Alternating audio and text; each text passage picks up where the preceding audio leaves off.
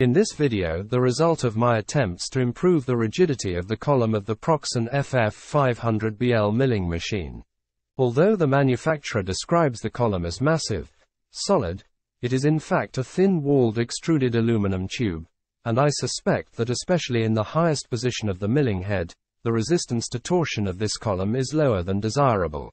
In any case, it is always desirable to know whether or not significant improvements are achievable with simple means and some research. I hope you will be inspired by my somewhat unusual approach to this problem and enjoy this video. Here in the Netherlands we have a saying, meten is weten, gissen is missen. In English, when you make measurements you have knowledge, when you guess, things go wrong. So I first measured the deflection at various points of the milling machine. These points were carefully chosen to determine as much as possible solely the bending of the column in X, Y and Z directions, as well as the deflection of the business end, which consists of composite deflections in multiple directions. For this I used a 10 kg lead ball that exerted a reproducible pulling force via a rope attached to a certain point of the machine. The measurement of the deflection relative to the center of the bed was done with a Mitutoyo indicator with a 2-micron scale. Each measurement was repeated 3 times and the results are shown in this overview. For now the X, Y and C1 deflections are the most important. X and Y provide insight into the bending of the column, while C1 tells me more about the torsion. Naturally, the values are significantly lower with a fully lowered milling head.